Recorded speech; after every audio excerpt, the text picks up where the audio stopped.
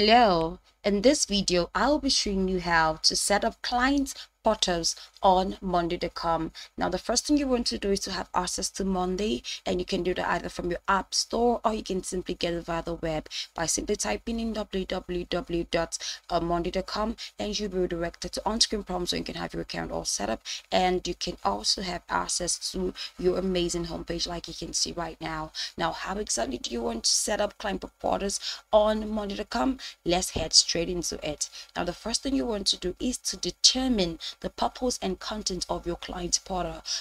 I don't use it for document sharing. Do you want to use it for project updates? Do you want to use it for communication hub? Whatever, just ensure that the purpose is actually very defined. And as soon as you're done with that, you want to create a new board dedicated specially to the client portal, or you can simply select an existing one. Okay, so for you to create a new board, you just head straight to the left hand side of your screen and simply tap on the plus icon right there, and you'll be redirected to where you can have your new board created. You can see that right there.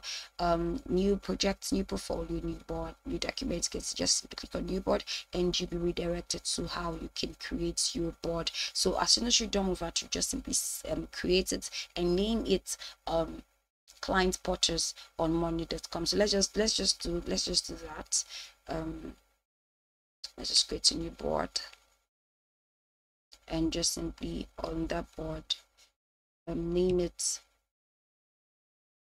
client portals.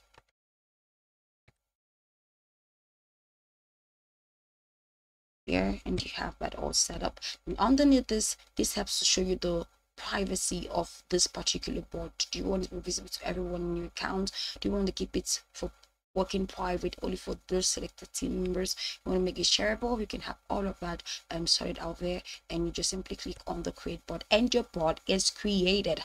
Now, as soon as you do that, the next thing you want to do is to customize your columns, you understand, and the sections to organize content effectively. You want to customize it. You can see on this place right here, and press the plus icon here. You can add as many columns as you want, just to customize it, and just section to organize your content more effectively. You can add your files, you update discussions, feedback, what have you. Now, as soon as you're done with that, the next thing you want to do is to set up access permissions to ensure only authorized clients can view or interact with the portal.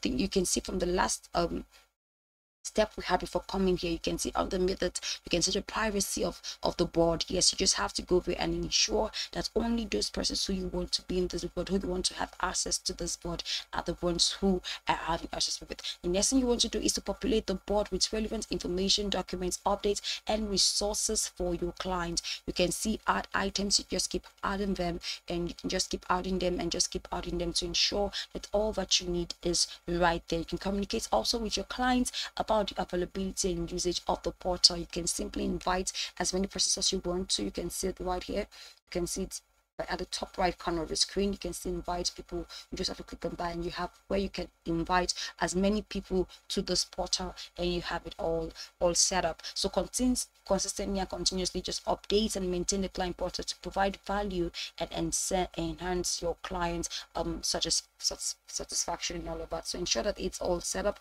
and just come back here to always ensure that everything is up to date and is filled with so much value. So this is exactly how you can set up client portals on Monday.com. Trust you got value from this video. Thank you so much for watching.